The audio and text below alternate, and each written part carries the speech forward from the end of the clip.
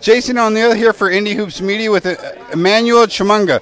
Emmanuel, you're one of the top prep basketball players out in Arizona, and you've been working with Paul Suber lately. What has gone into that kind of working with him, and what have you gained out of that interaction? I mean, it's good working with Paul. He always called me Baby Allen Brain, and when I came here, my English wasn't that good. He used to help me, not only on the court but off the court also. And yeah, he teach me the hook shot and stuff, so I can start playing against bigger guys. Yeah. Okay, and you have definitely a very good size, especially for your age. Is that something you really try to take advantage of on the basketball court?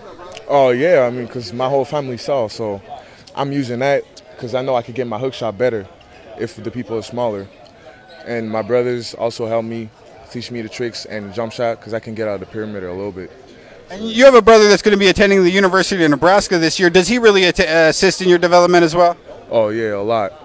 A lot. I used to be like him. I'm losing weight right now, but he used to be fat, and he worked a lot to get there, so I'm following his footsteps.